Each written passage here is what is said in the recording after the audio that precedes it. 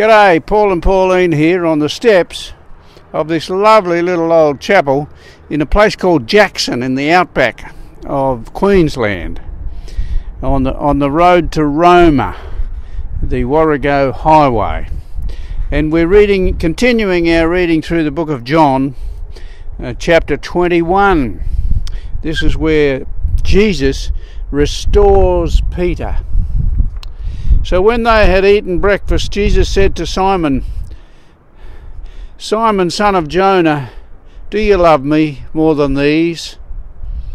And he said to him, "Yes, Lord, you know that I love you." And he said to him, "Feed my lambs." And he said to him again a second time, "Simon, son of Jonah, do you love me?" And he said to him, "Yes, Lord, you know that I love you." And he said to him, "Tend my sheep." And he said to him a third time, "Simon, son of Jonah, do you love me?" And Peter was grieved because he said to him a third time, "Do you love me?" Oh, here comes somebody just driving into the shot.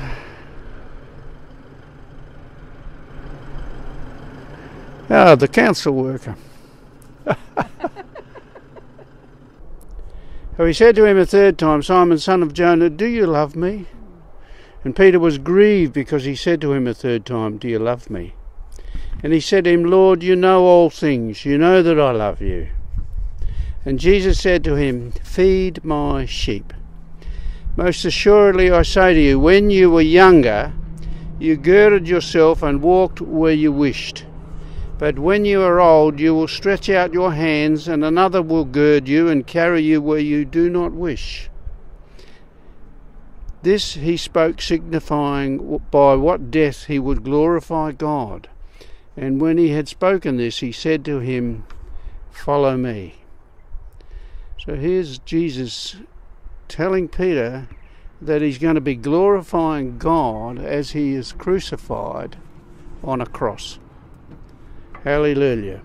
That's sometimes the journey that we all face on our passing from this earth into eternity. We're going out west to meet a man who's lost his tongue and his lower jaw to cancer, and he asked the Lord to heal him, but the Lord said, "No, you're going to glorify me in your sickness." So we're going out to talk to him and to video his story. So you too might be asked to glorify Jesus in a hard time. You know, we're here to glorify God no matter what, whether we're doing well or whether we're not doing so well. So whatever we do, let's do it unto the Lord. Even in suffering, we can glorify God.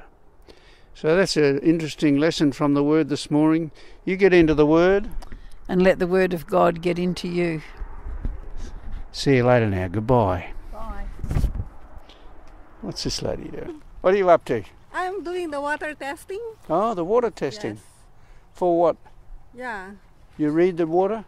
No, I check if the quality of the water. Oh, the quality. Yeah. Oh, okay. There's no microbes. So, yeah, it's not Okay. Is that because of the natural gas around here, or? Oh, no, just for the safety of the people Right. using the water. That's good. Yeah. Well, Where are you from? We're from We're from Brisbane, Okay. and we're reading pieces of the Bible for this church. Okay, that's good. So, and then we put it on YouTube. Wow. So you might be on YouTube.